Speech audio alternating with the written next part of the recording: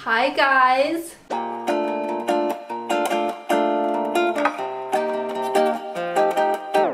Welcome back. I hope everyone is doing dandy today. It is finally not hot out. It is finally a lot cooler, so I'm here in my room and we're gonna be doing a fun sewing tutorial today. I know you guys have been watching me thrift a lot of fabric lately, and specifically I've been wanting to create a two-piece for ever and buying a whole bunch of fabric to make said two-piece, but I have not yet done that until today. I have some thrifted fabric here, so we're gonna use this gingham fabric that I thrifted. I also have a collared shirt that I'm gonna be using, or a button up shirt that I'm gonna be using to make the pattern today. And I have some shorts that we're gonna use to create the shorts. That's all I had to say. So let's get into the tutorial on how to sew this and let's have fun. Even though sometimes sewing is not fun, it's very frustrating. So we're gonna start with the shirt first, and I'm just gonna lay out my fabric here on my desk. Usually I cut it on the floor, but today I'm feeling classy and I'm gonna cut it on my table today. Hi guys. Okay, I'm gonna try to explain this as best I can because I'm not professional and I'm just winging life as most people are. So for this shirt, I just took my shirt and I took the front panel of it and I laid it down and I tried to trace it as best I can. I kind of put dots at each corner and then kind of, you know, put them all together and connected the dots to make the pattern. And I did that the same for the back, except the back, it had like a top and a bottom, which I don't think you need a top and the bottom, you know, top piece, bottom piece for the back, but I did it just because I felt fancy. Oh yeah, and then for the back, I cut it on the fold, so I only traced half of it and then it kind of mirrors. You can see here, I ended up having to cut, you know, a back out twice because I had a liner, but technically you don't really need a liner. You know, I'm just trying to be fancy, but you just need one piece. And then for the, you know, sleeves, I almost forgot the name of it for some reason. I don't know why I would forget the name of a sleeve, but yeah, for the sleeve, I did the same thing where I kind of just put dots and then kind of traced them together, where I kind of flipped it over like I just showed you, and then I connected it, and then it just became this like really oddly shaped piece of fabric, kind of like this. So if your sleeve kind of looks like this, you should be good to go. Okay, and then for the front collar piece, which I don't know, I feel like it's kind of hard to describe, but you know when you have a button-up shirt, you see the collar pieces like you need a liner. So I'm just creating that liner here where I took the front panel of the shirt and then I just traced half of it. You can see I'm just like roughly doing it. And hi Benson. I'm just roughly tracing it. Like you can already tell this is gonna be a terrible tutorial because I really don't know what I'm doing. I'm just kind of winging it. And spoiler alert, it actually turns out pretty decent. But if you're wanting to make the matching shorts, it's actually really easy. You just need any pair of shorts. I'm just using a pair of sweat shorts. And you need to trace the booty part. So you just need to do 1/4 of the leg / one butt cheek. And you trace that onto your, you know, your fabric, like once again. And then you gotta flip it over to get the front thigh, like, you know, like half a crotch on the front. And then once you have those two traced out, you're pretty much good to go. Except you need a waistband, but we can talk about that later. Oh wait, yeah, actually you do need pockets. So if you are gonna put pockets in, just take, you know, a pocket like this and cut around it. Get something similar to this and it'll work. Actually, there's one more thing. We gotta cut out a collar. So what I'm doing is I just had the shirt folded in half and I just popped the collar up. And then I'm kind of just tracing this, or not tracing, I'm just cutting around it. I got lazy. And you're just trying to get a shape like this shape that I have on the screen right now, and you need 2 of them. So the dress shirt I took my pattern from had a top back piece and a lower back piece like this. So I'm just gonna sew them both together on my serger, but your dress shirt that you, or your button-up shirt, or I don't know, whatever you want to call it, might not have it, so you could probably skip this step. But once you have one back piece, you can go ahead and sew the sides together. So I'm just putting the 2 front pieces on there, clipping them together, and then just sewing it on my serger. One of these days, I actually need to invest in an actual standing ironing board and an iron that didn't cost me $5 from Walmart. But for now, I'm okay with my setup, honestly. Oh, but if you haven't noticed, I'm just ironing down all the seams just so it's nice and flat. Like I mentioned before, my back piece has two pieces. It has a top and a bottom, and now you can see this ugly seam now that it's sewn together. So to cover that up, I actually have a liner piece here that I'm just gonna sew on top. So we cover that piece.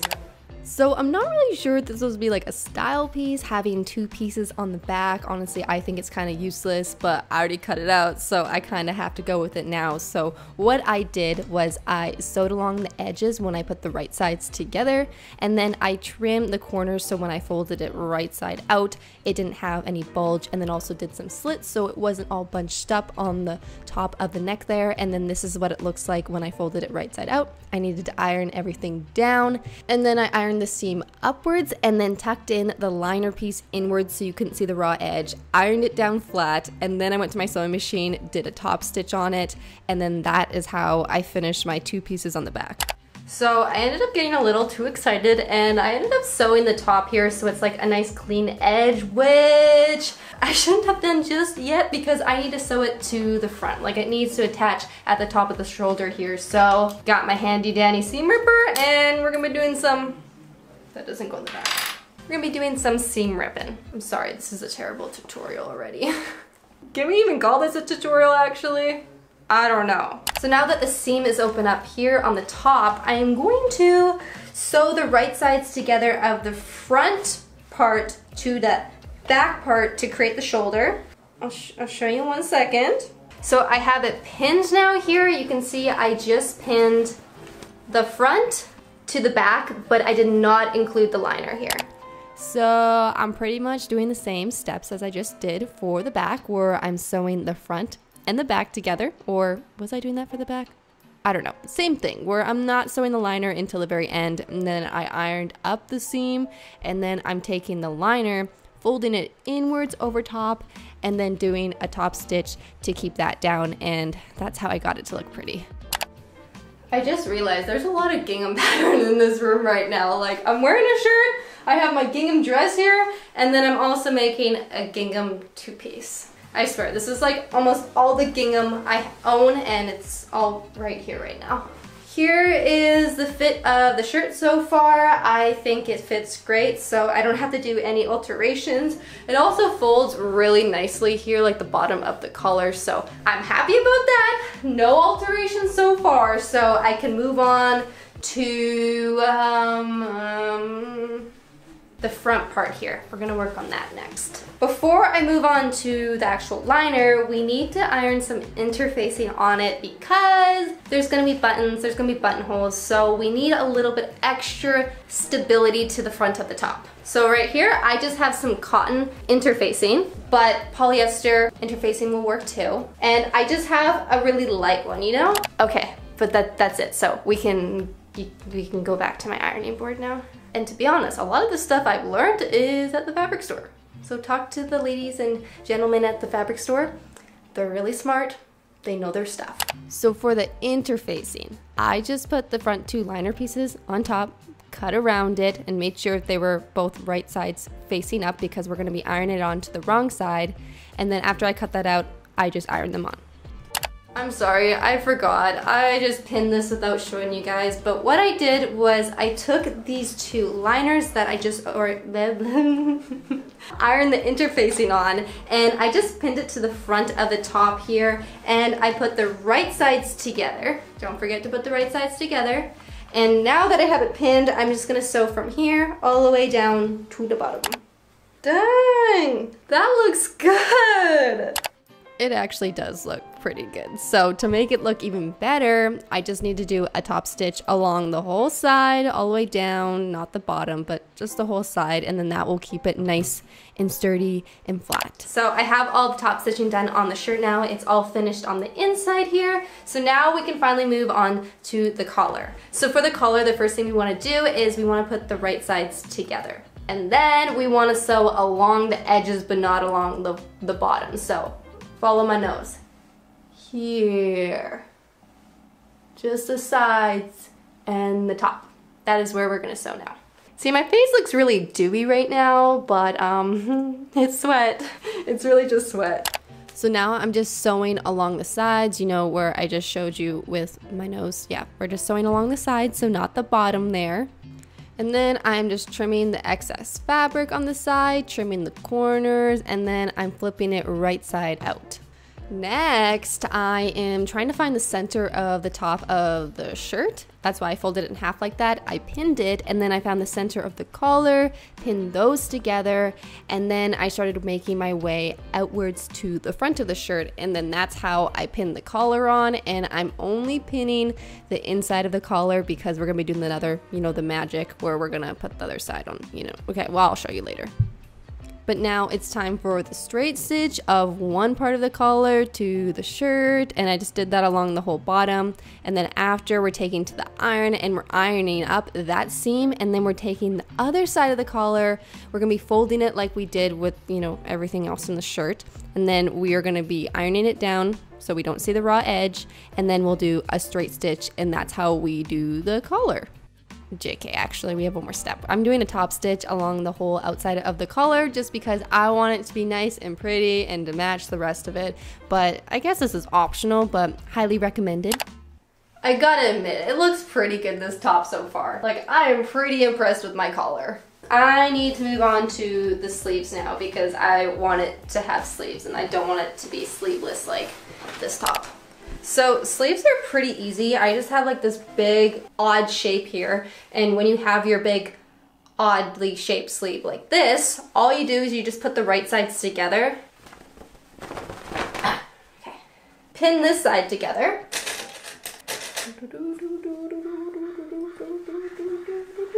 Then once it looks like this, you just sew from here to here. Look how obnoxious my serger is. But I do have to admit, she is a beast. Like, I don't know what I would do without her. And I even got her on Facebook Marketplace for like really cheap too, so bonus. So now that we have them looking like, you know, sleeves now, we can pin it on to our shirt. It's a little tricky pinning them on, but nah, it's not that tricky actually. When you're pinning the sleeves on, you want to put right sides together, as always. You always want to put right sides together. So what I'm gonna do is I'm gonna fold her right side out, and I'm gonna fold this shirt inside out, and then I'm going to tuck the sleeve in here. So now right sides are together. Next, I'm gonna line up the bottom seams right here, pin them or clip them, and then I'm gonna take the end and I'm gonna stretch it to fit the other side, and then I will pin that like that, and then I will just pin in between. And now I'm just sewing the sleeve onto the shirt. That's really all I'm doing. I don't really have any other information to share other than I'm just sewing it to the shirt. We're on to the final step now. We are just gonna be hemming it. So I have a pin on the shoulder here where I want to, you know, hem it for the sleeve. And then I think I'm gonna leave the length for the length of the top. So all we have to do now is go onto the iron over our seam, and then sew it, and then we're almost done the top, other than the buttons, but I'm gonna do that later because that's all hand sewing. Come over here. We're gonna iron on the floor. I'm getting tired of talking, but pretty much I just trimmed off a bit of the sleeve so there was 1 inch left, so I had enough for, you know, the edge of the bottom of the shirt so I can, you know, finish it nicely. And I just folded it over twice. You fold it over like a 1/4 inch, and then you fold it over once more, and then that's how you get a clean edge. And then I also did the same thing for the bottom of the shirt, and then I sewed it. Yeah, just sew it along the top, and there we go. Bob's your uncle. So this top is pretty much good to go, other than the button right here, which I am gonna procrastinate it to the very end because my sewing machine doesn't sew buttonholes. And I really don't feel like hand sewing right now, so we're just gonna jump over to the shorts, which are super easy to make. I probably could make them in about ½ hour, 45 minutes, and that's all I had to say. They're just really easy to make. Okay, it's finally time for the shorts now. So I'm taking one front piece and putting it together with one back piece, right sides together, and just clipping them at the inner seam, and we're gonna be sewing a straight stitch there. Then you're gonna put the front side and the front side together, the back side and the back side together, and then you're gonna pin all along the top there, and you're just gonna sew along there, either with your sewing machine or serger. Then what we're gonna do is we're gonna do a little flip magic trick where you're kind of flipping it so it looks like this. For some reason, I am just really struggling with the placement of these pockets. Usually I can just understand it and it just like, you know, comes naturally to me of like where everything goes and how seams go together. But right now, I think it's because it's getting late and I'm getting tired. Why can't I understand this? I'm like... So I ended up not being able to figure it out on my own. So I watched a YouTube video, I learned it, so I'll explain best I can for how I did it. So I took each pocket flap, I sewed it to the front, the back, so each flap I guess, and then I did a top stitch with my sewing machine. Then I put the right sides together of my pockets and just the shorts in general, and then you can see I'm just pinning all around the pockets, and we're gonna sew the side of the pants and the pockets all at once. And that's how you do it. So you just go all around the pocket and then down the leg. We now have shorts that are looking like shorts. So now that we have them right side out like this, I'm gonna do a straight stitch on the pocket on the side here, so the pockets don't look like this on the side of them. You know, your hips. That's not pretty. So we want it to look like this. We want it to be a nice pocket. So what I'm gonna do is I'm gonna take the pocket and I'm gonna flip it to the front of the pants. And then once you have the pocket at the front of the pants here, you're just gonna do a straight stitch at the top here, just about a ½ inch out on the top and the bottom of the pocket, just so it stays at the front like this. So now we're gonna move on to the waistband here, and I just cut a waistband that would fit around my hips. So what I did was I measured my hips and then I added about 2 to 3 inches on there, because you wanna be able to pull them over your butt when you put the shorts on. So if you just put your waist, you won't be able to get them on. So make sure you measure your waistband to make it go over your hips. Can you tell I'm tired? So now that we have this waistband here, we're gonna go ahead and we're gonna fold it in half with the wrong sides together so it looks nice and tidy on the outside here. And then once it looks like this, we're gonna pin the raw edge to the top of the pants. This is what it should look like, but you should have pins on it. I'm gonna pin it now, but I just wanted to show you that you wanna have the pants facing right side out, and then you can put the waistband on it like this with the raw sides going upwards. Bam bam turkey and ham, we're ready to sew the waistband now. Also, when you're sewing the waistband, make sure you leave a 2-inch gap at the back, which I will show you after I'm done sewing this, because we're gonna put the elastic band in after. So I have my shorts on here, and I think they're gonna sit about at my belly button, so like at my true waist here. So now I'm gonna take my elastic here. I'm going to measure out how tight I want it. Don't want it too tight, but I also don't want it too loose. That seems good, so I'm gonna trim it here. And now I'm gonna thread this through these pants right here. So to thread this elastic through the waistband, you are gonna need a big safety pin like this, and you're just gonna take it, put it through the end of the elastic like this, and then you're gonna put it through the hole here where we didn't sew the waistband to the bottom of the shorts, and we're just gonna feed it through here. Did it! So now that the elastic's in here, you can see the 2 ends are out like this, which they should be. They both should be out on each side. And now I'm just gonna take them together and I'm gonna overlap them like this, and I'm just gonna do a little sewing to keep them together. Are you guys ready? This is my absolute favorite part. And the elastic is gone in the waistband here. And look, we have shorts. But before we can finish off the bottom of the shorts, we have to finish off this waistband because we got a hole here. We gotta fix this hole. So I'm just gonna sew, you know, waistband shorts together to finish the hole. These are perfect. They fit perfect. Look at these.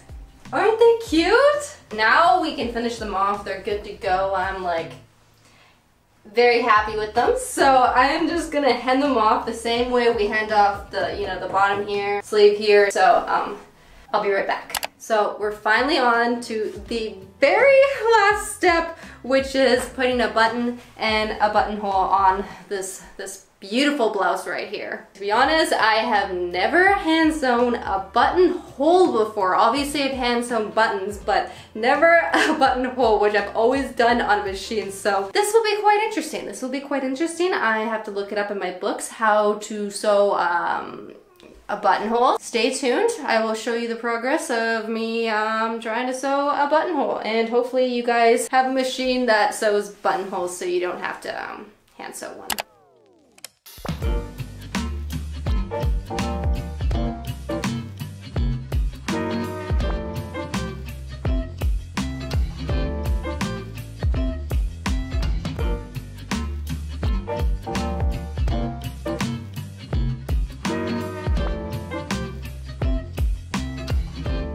Okay, so I'm finally done. I have it on. I just like to have a little bit of suspense at the end of my videos, so this is why I like to, you know, not be in the frame when I talk. But I'm gonna show you guys how it turned out. Isn't it so cute? I'm so happy with it. Like, it can be a piece I wore out for the day, and it also can be a piece I wear to bed. So technically I could wear this 24/7 and I think it'd be okay. Like, I think it'd be presentable to go to bed obviously in this, and then I think it'd be presentable to go out to the grocery store in this. But other than it being just super functional for all day wear, I am very, very happy with how it turned out. Here it is. It only took me 8 hours to do, but it was an 8 hours well spent. Okay, I'm like starving now, so I'm gonna go. Probably go eat a burrito. Not really sure, but I hope you guys enjoyed sewing with me today, hanging out with me. Hope you guys have a great rest of your day. And also, if you guys do make this two-piece, be sure to tag me on Instagram @JennaPhipps so I can see what you guys are creating. But that's actually it now. So I hope you guys have a great rest of your day, and I will see you all in my next video. Bye guys.